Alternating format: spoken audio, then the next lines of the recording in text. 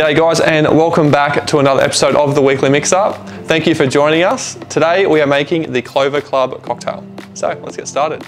First thing to do, grab your shaker, load it up with some ice. We're gonna pour 60 mils of your favorite gin. We're using a summer gin today, directly into your shaker. 15 mils of grenadine syrup. Not grenadine syrup. And it helps because, you know what, it's a brand new bottle, and when the person on the camera takes the seal off, that helps.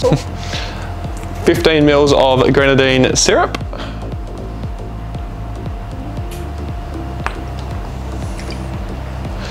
Like that. And then you want 15 mils or so of the aqua faba. Or you can use egg whites, whatever you prefer. And the last piece of the puzzle is some fresh lemon juice, about 15 mils. Or half. There we go. And let's shake this bad boy up.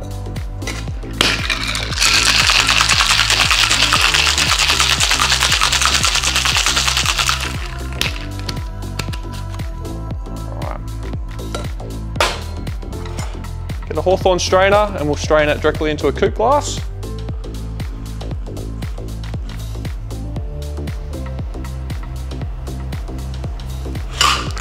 Beautiful.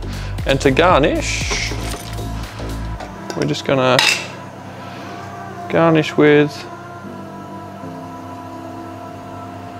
some edible flowers. And there you have the Clover Club Cocktail. Enjoy.